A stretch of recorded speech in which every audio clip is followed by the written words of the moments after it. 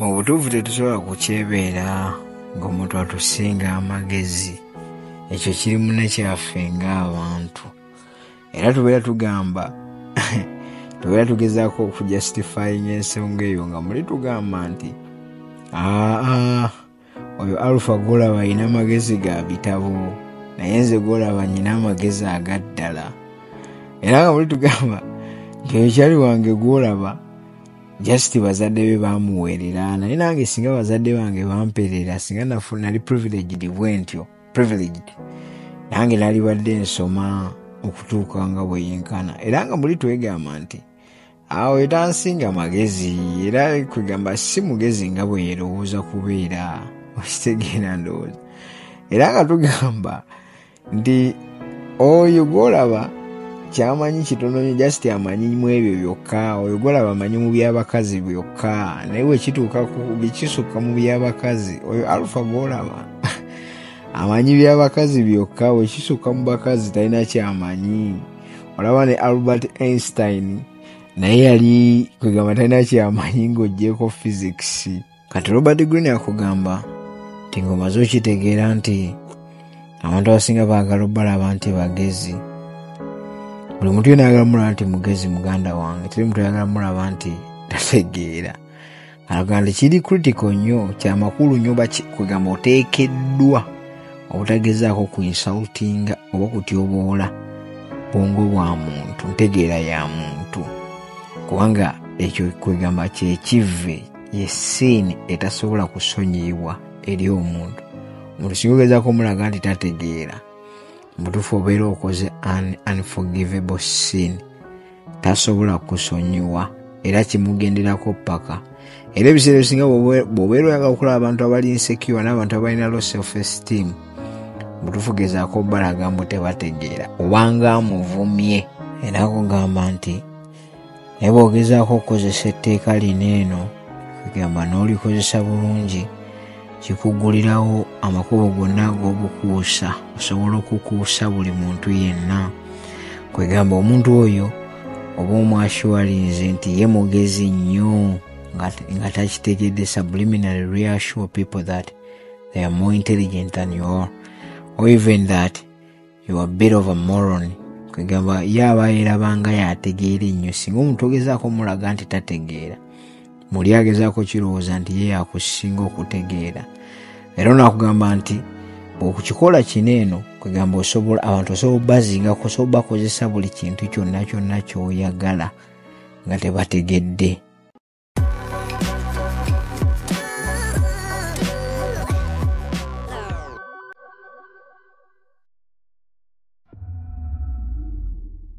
Gentlemen, kaswe muli bulungi, bampita Alpha nga ndi pick-up artist.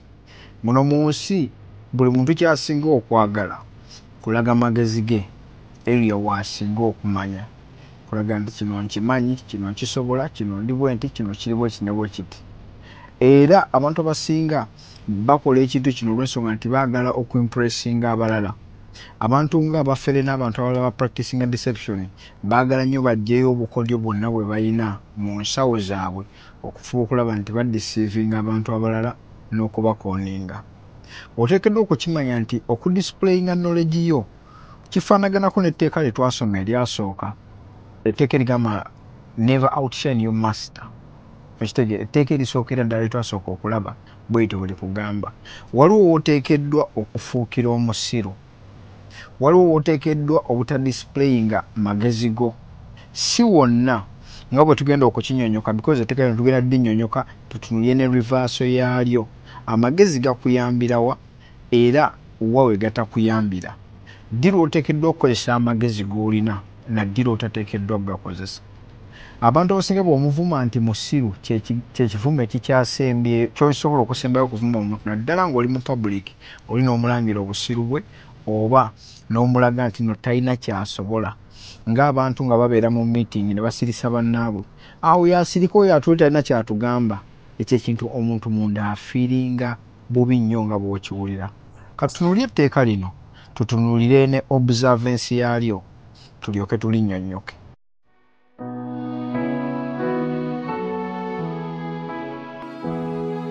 Play a sucker to catch a sucker. seem dumber than your mark. No one likes feeling stupider than the next person.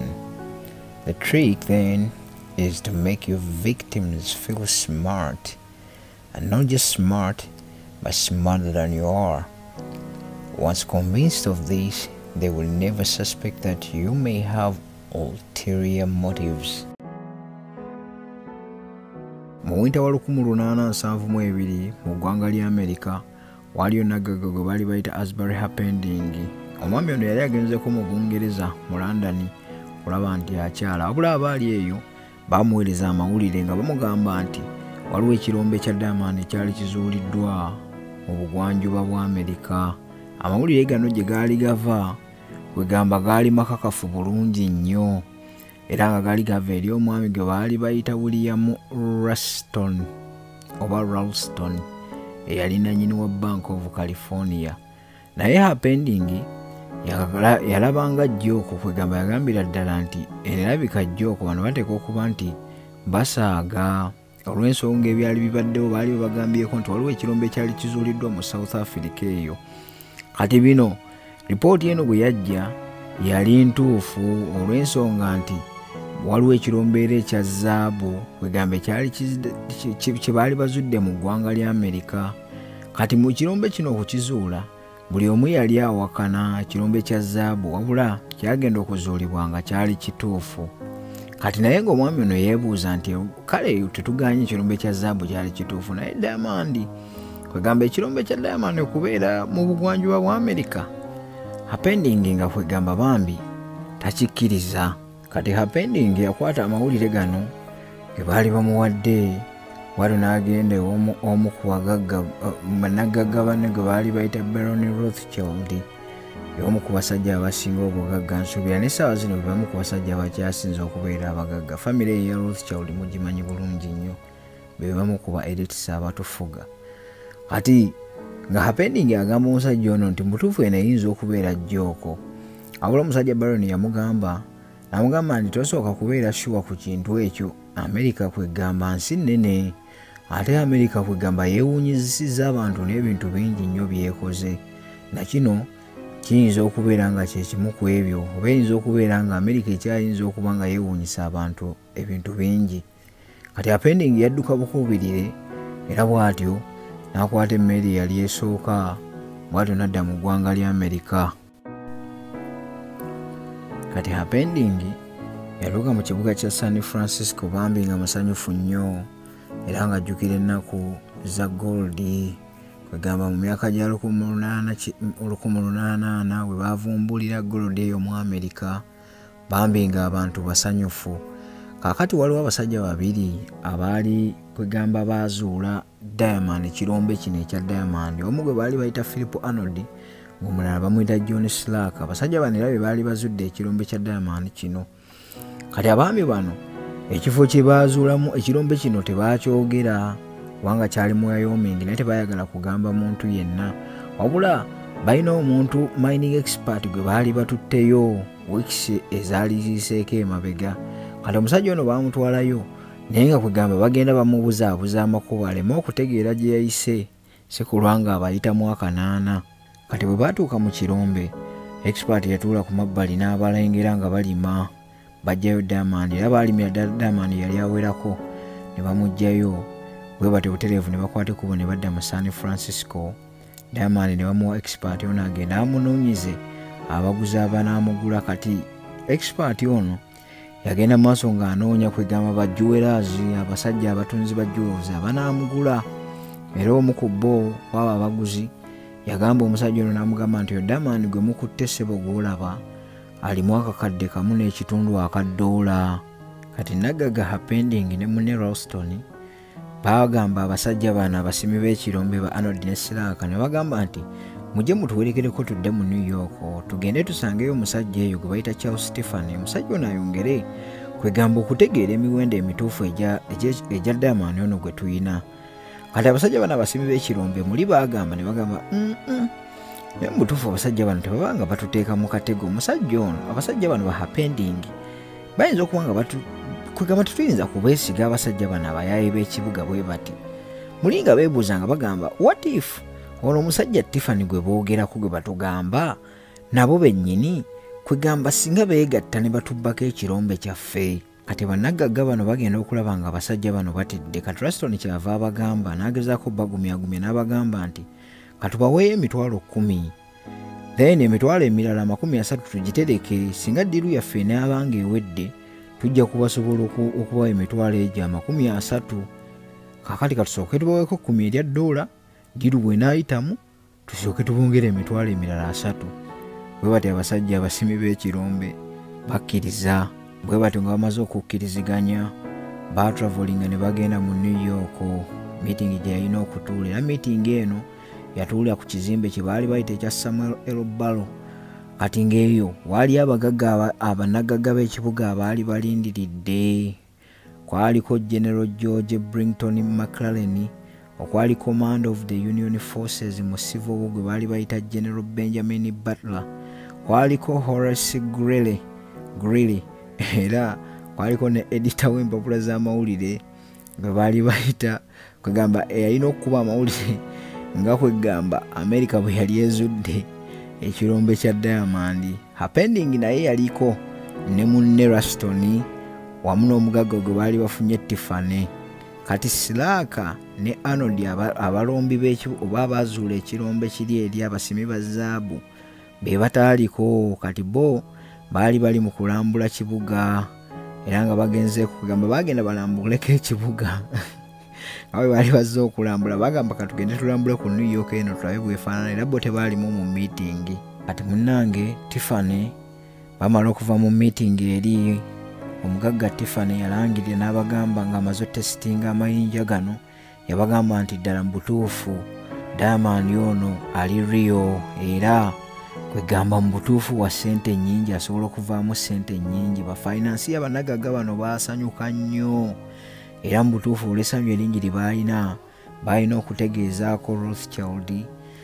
Kati bategeezeeko n'abagagga abalala babategeeze nti mu butuufu tuzudde Diamond era mujje muteekemu ssente tugende tusime ekirombe kya Diamond ono. Kati mu kaseera ke kamu bagamba abasajja bana basimi b'ekirombe ne bagamba twetaaga okuddamu okukebera omulundi ogusembayo.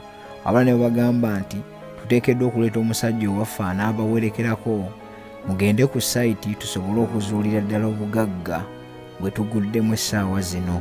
Kati bamala okubagamba ebigambo bino abasimi b'ekirombe baalinga abaataagala kugenda ng'abasikattira era mu butuufu ne bagamba Happening ne bamugamba nti ffe mu butuufu tulina okudda mu San Francisco olwo tulina okumaliriza, wabula amayinja ago Tiffany gamaze okukebera katugakulekera ogira okyagakuumye okutuusa olunaku lwe tunadda. Wabula wiikisi nga zimaze okuyitawo omusajja Happening yali tasobola kugumiikiriza era bw'atyo yasindika omusajja we Luli Jenny agende kwegamba mu San Francisco meeting abasajja bano alabe kye baliko n'okwongera okubabuuliriza. Kati omusajja ono Jenny yali omusajja omu kubasinga okumanya kwegamba ku bintu by'ebirombe ebyo era bw'atyo yagenda mu San Francisco meeting abasajja bano kuba yali takikkiriza ng'agamba mu butuufu tetusuubira nti America eyinza okuba erimu ekirombe kya Diamond era ng'agamba abasajja nti tugende nsobola okulabira ddala nti ekirombe kino ddala mu butuufu gye kiri si bulimba. Kati munnange omusajja ono Jenny amala okunonayo abasajja bano abasimi b'ekirombe. Happening yajjirako ne banna abalala abagagga abaali interested mu kuteeka ssente mu kirombe kino. Bwe batyo bajja ne bagenda n'abasimi b'ekirombe era bwe batyo abasimi b'ekirombe kino baali basajja bagezi baabayisa mu makubo agatategeerekeka nga bwe bakola expert oli eyasooka kwegamba bagezeeko bakonfusinga okulaba nti tebategeerako bwomwe bayise si kulwa nga bababbako zaabu waabwe. Kati nga batuuse ku kirombe kya Diamond bannagagga baatuula ebbali mu kwewuunya okw'ekitalo balaba Jenny alima alevolinga ebiswa bitema aggyewo ebiyinjayinja bwabikyusa bwakola atya. Mutuufu bw'atyo n'agenda azuula emeralds n'azuula rubies sapphires okusingira ddala banaye n'agenda asanga Diamond yali omuyitirivu. Okulima kuno kwatwalira ddala ennaku 8 era nga bamaliriza Jenny mu butuufu yali akakasizza nti ddala ekirombe kituufu, era yagamba ba investors n'abagamba mu butuufu banange tugudde mu ssente. Ekirombe mu butuufu tugudde ku kirombe ekitabanga kijjudde ebyobugagga mu history wa America yonna. Era Jenini Buterevu yagamba abagagga n'abagamba nti singa munfunira abasajja abalala 100 netufuna ne mashini endala ennungi ezisobola okusima obulungi, sobola obawa garanti nti buli mwezi nsobola basindikira Diamond aweza akakadde kalamba $1. Kati munaye bamala okuvaayo bayangwa mangu nnyo ne badda mu San Francisco ng'ennaku zimaze okuyitawo. Raston Hapending ne banne bayangwa mangu nnyo ne bagenda baformingawo corporation ya $10,000,000 y'aba private investors. Naye mu kusookera ddala balina okusooka okweggyako abasajja bano abasimi b'ekirombe ba Arnold ne Slack, engeri gye baali bagudde mu ssente nnyingi, ate obusajja buno obusimi bw'ekirombe buyinza okwagala okuluvuubana. Ati ekyo baali balina kikola batya? Kwegamba balina okusooka okukweka essanyu lye baali bafunye, kubanga baali tebaagala kutegeeza busajja buno ddala mutuufu ssente z'ekirombe entuufu, era bwe batyo balina okuzannya ng'ekirombe ekitalina makulu yadde. Ati bwe batyo Hapending ne munne nga bagenda obusajja obusimi bw'ekirombe nga babugamba, ani amanyi munnange Jenini ayinza okuba oli omusajja gwe twali tutuse okusima ekirombe ayinza okuba nga mutuufu ekirombe ekyo kiyinza okuba nga kwegamba tekiriimu na ssente nnyingi nga bwe twasuubidde. Kati obusajja obusimi bw'ekirombe bwanyiiga. Kati asajja bano okulaba nga obusimi bw'ekirombe bunyiize babugamba nti bwe mulemerako nti mwagala kusharinga kirombe kino naffe muyinza okwewunzika nga kwegamba babafeze. Bali abasajja batayikundi be muli abasajja abo tebalina mpisa yadde. Abasajja ne ba investors abo bayinza kwegamba okukola ki? Okudubbako ssente. Kyali badde kirungi ne mutwala emitwalo gino 7. Abasajja kabogera bugamba nti ezo ssente 7 nnyingi, mwali badde mutwala ssente ezo ne musa omululu gwammwe ku bba. Kwegamba babugamba mutwale zino, kwegamba muleme okubeera greed ennyo, ezo ssente mwali zitutte. Abasajja obusimi bw'ekirombe bambi bwalabika ng'obukitegedde era ne bukkiriza okutwala ssente bambi ze baali babuwadde. Awula ne bubagamba nti musayininga ekipapula kino nti ekirombe mukitutte kyammwe, era bwe batyo ne babawa empapula, bwe batyo babalekera ne maapu z'ekifo ne bakuliita ne bagenda. Kati obusajja obusimi bw'ekirombe nga bumaze okugenda, ndowooza bwe bwasaasaanya amawulire nga bwe baali bazudde ekirombe, era amawulire gasaasaana nnyo. Kati abasimi b'ebirombe abalala badduka bagende mu Wyoming beerolere ku kirombe kinene kye baali bazudde ekya Diamond. Hapending ye ne banne baali kwegamba bakutte ssente ze bajja mu ba investors ne batandika kwegamba okugula equipments, bwe batyo ne bapangisa abasajja abasinga okumanya ku bya Diamond. Bwe batyo bapangisa n'ekizimbe kiramba ne batandika okukifanishinga, ne bakolamu ofiisi ezisyasinza okubeera ez'ebbeeyi gye banaatundira zaabu waabwe. Baazigula bapangisa mu New York ne mu San Francisco babeere ne ofiisi ezibiri, kubanga ekirombe kyali kinene nnyo nga kijjuddemu zaabu mungi. Kati wiikisi nga zimaze okuyitawo entonotono, bambi bagende batandika okugyayo Diamond waabwe. Awula baatuuka ku kirombe, obutuufu bambi baalaba ekintu ekyabeewuunyisa.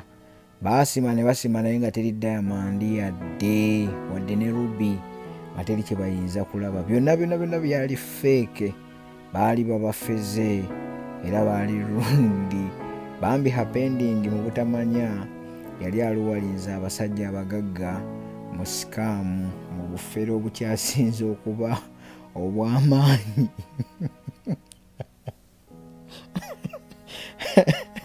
Hapending obusajja obusimi bw'ekirombe bwali bumufeze. Kati nga bagamba nti obusajja buno obusimi bw'ekirombe ka Arnold ne ka Slack kwegamba bwakola stupendous con, kwegamba bwaleeta omuzannyo gwabwo nga kwegamba tebuli omuzannyo tegwali feke nti no baba bakozesa ba fake engineer oba nti bawa Tiffany enguzi wabula byonna ba expert bonna byonna byagenda maaso byali real era byaliyo nga bya ddala kati bonna bakkiriza ne balowooza nti ekirombe kino mu butuufu kiteekeddwa okubeera nga zaabu ono gyali era nga ajjaamu ssente ezo kati nga bagamba nti ekyafuulinga abasajja bano bonna ba expert ba Tiffany ba hapending ekyasinga obafuulinga n'okubafezesa ssente zino obusajja buno obufere kwegamba obusajja bwabafera kati busajja buno endabika gye bwali bulabikamu kwegamba bwali ddala obusajja obunakyalo obusajja bulabika ng'obutalina kye bumanyi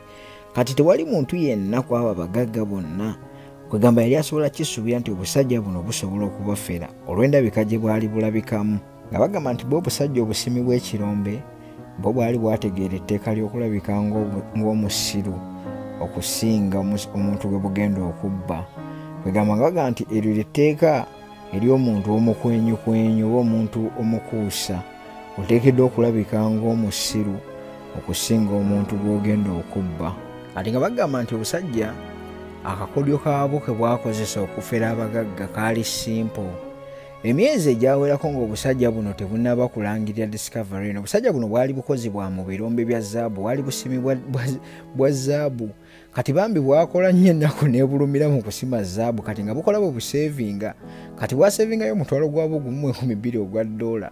bwe buto ne bugenda mu Europe kati bwe bwagenda mu Europe ne bukwata ssente ezo ne bugulamu gems ezo ne bugula diamond ne bugula sapphires ne bugula n'ebintu ebyo ebirala bye byali bukoze eki bwe bwaleeta kati bwaleeta ebintu ebyo ne bubiteeka mu kirombe ekyo ne bumansirayo diamond ne bumansirayo sapphires ne bukola butya kati bwe bwagenda okuyita ba hapending ne ba expert abalala bagenda okujja mu butuufu ne basima diamond oyo gwe bajjayo yooli gwe bajjayo ne batwala mu San Francisco era yoyo gwe balekera hapending ne bamugamba nti katugende tujja kudda kati bajuwerazo abo bonna abatendereza amayinja ago bambi ne Tiffany nga mu mutadde bambi muzannyo gwali gubakutte era amayinja bagongeza emiwendo kubanga baali bamanyi nti ssente ze bagenda okufuna zaali mpitirivu kati hapending ne Ruston nga bamaze bategeeza Tiffany ne banne nga bamaze okutegeeza babasajja bano banagaga nti munaye Diamond we wa ssente mpitirivu Ruston yakwata emitwalo 10 n'ajuwa obusajja obusimi bwa zaabu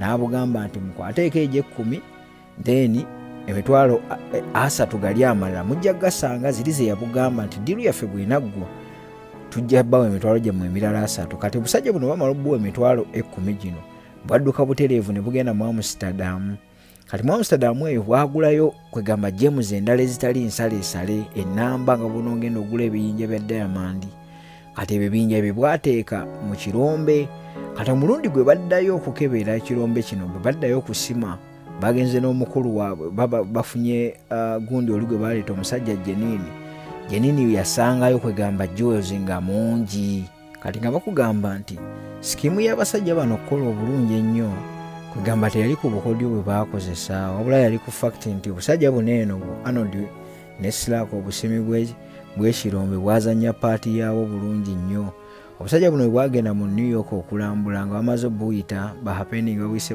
bubawerekereko mu New York bwagenda mu bagagga ne batayikooni nga bweyambaze ebigatta ebinene bweyambaze obupalo obubukutte kwegamba nga bulabikira ddala ng'obusajja obunakyalo bumagamaga mu kibuga kwegamba nga bwefuulira ddala ng'obunojja akasajja mu kyalo kajja kamagamaga bwe katunula ku bizimbe bwe keewuunya kati tewali muntu n'omu yali asobola kukikkiriza nti mu butuufu obusajja buno eno obunakyalo bwe buti obusajja obuyungo bwe buti mu butuufu busobola okubba abasajja abaali abagezi kwegamba abasajja abaali abayaayeyaye bannagagga abaali basinga kwegamba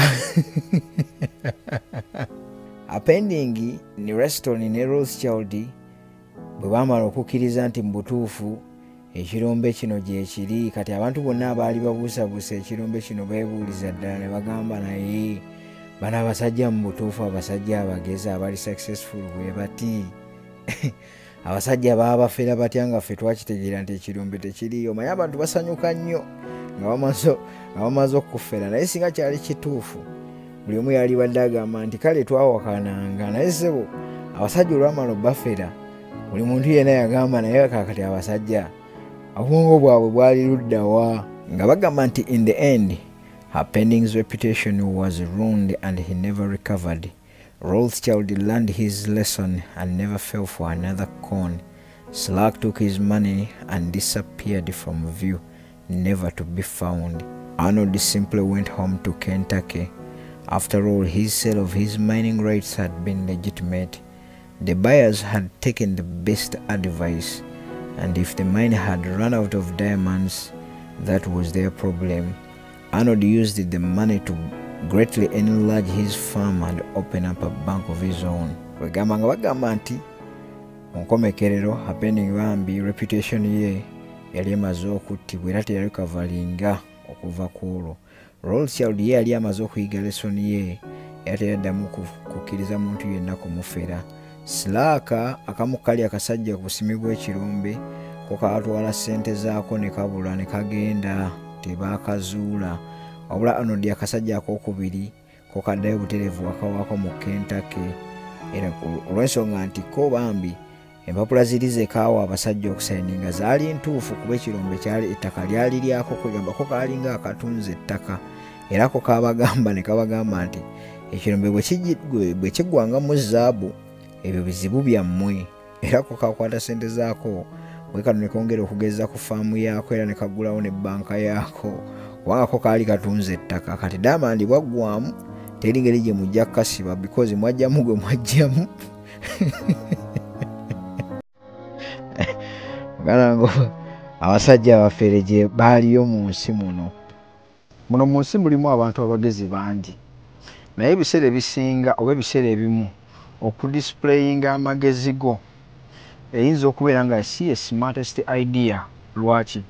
Oteekeddwa okumasqueradinga, oteekeddwa okubeera nga yungwe osobole okufuna yungwe. Etteeka lino kye likugamba nti play a sucker to catch a sucker. Yungwe buli lwolabika ng'omuntu yungwe nga bawulidde obusajja buno bu Slack kye bwakola teri muntu n'omu yali abusuubira nti busobola okubba abasajja abaali abayaaye b'ekibuga. Bingi nnyo by'osobola okuyisaawo nga weefudde ng'omuntu omusiru oba ng'omuntu atalina makulu. Bw'olabika nti abantu obalaze nti basobola okusinga okutegeera oba mukama wawe asobola okusinga okutegeera oba environment gy'olimu basobola okusinga okutegeera, my friend, you accomplish almost everything. Lwaki? Nti abantu abasinga batya nnyo abantu abagezi. Ne ku mirimu gy'ogenda abantu abasinga baagala kukozesa bantu batalina bulungi nnyo magezi.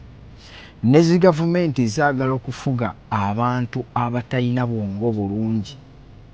Omuntu yenna nga talina magezi bulungi osobola omukontrolinga abeera easily manipulated, osobola omukowasinga okukola ekintu kyonna kyonna ky'oyagadde, osobola omukozesa billings zo gwe n'oyisaawo ky'oyisaawo naye ng'ate tewali muntu n'omu akutegedde. Yiga okwefuula nga yongwe osobole okukwata yongwe. Katutunulire reversal ey'etteeka lino tulabe ate etteeka lino wa we litasobola kuyambira. To reveal the true nature of your intelligence rarely pays. You should get in the habit of downplaying it at all times. If people inadvertently learn the truth that you are actually smarter than you look, they will admire you more for being discreet than for making your brilliance show.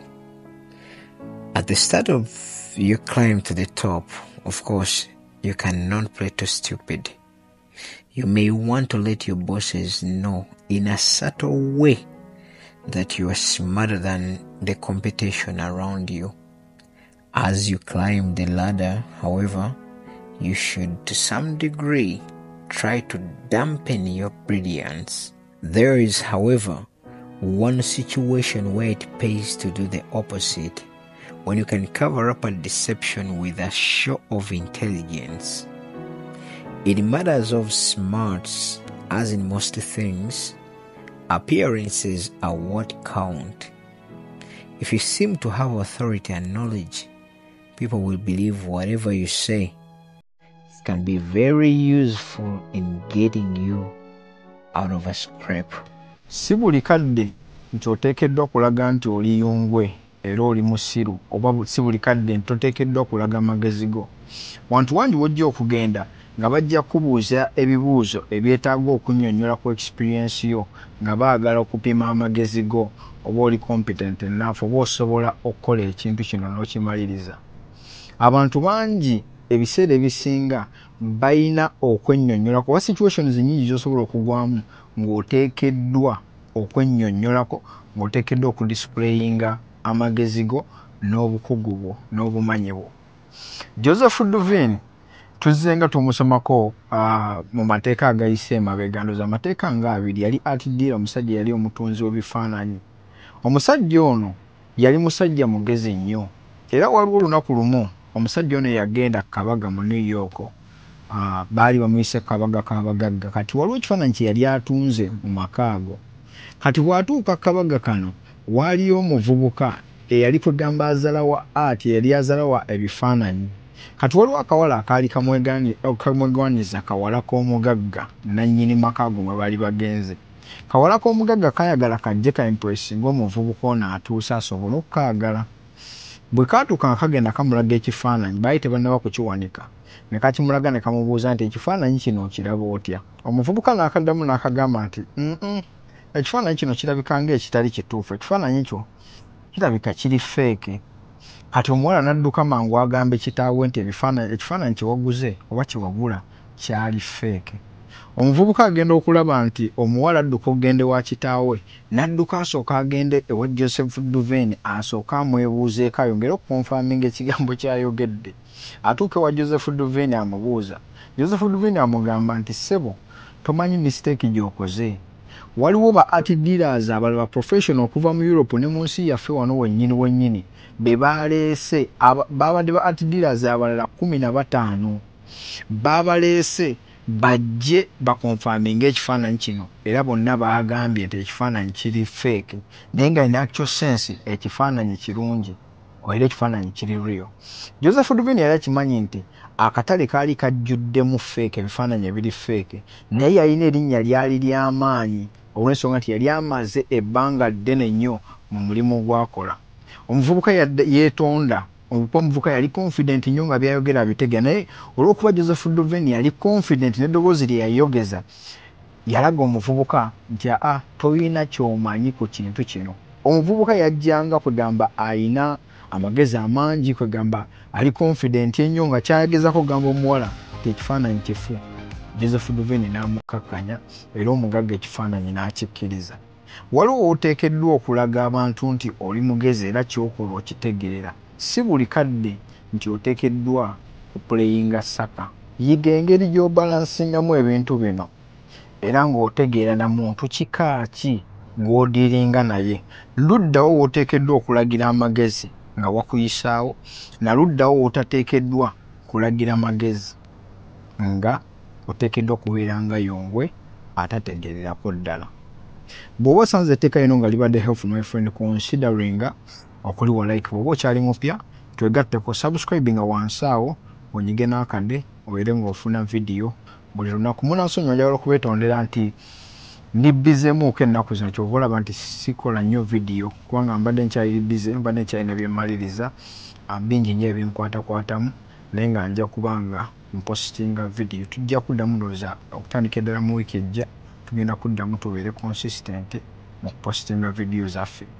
Naye njagala okwongera okwencouraginga okugula ekitabo kino okisome obeere nga okonfaaminga amateeka gano n'okwongera ebintu okuggyamu ebintu ebirala bingi nnyo, because amateeka gano ngakola nga gali brief, because video empanvu abantu balwawo nnyo okugamba okugiraba okuleka ng'enyumya ennyo era ng'oli alina obudde bungi n'agiraba n'agimala. So nfuba nnyo okulaba nti ngifunza okitegeera ne stretching nnyo okulabika nti ewanvuwa nnyo.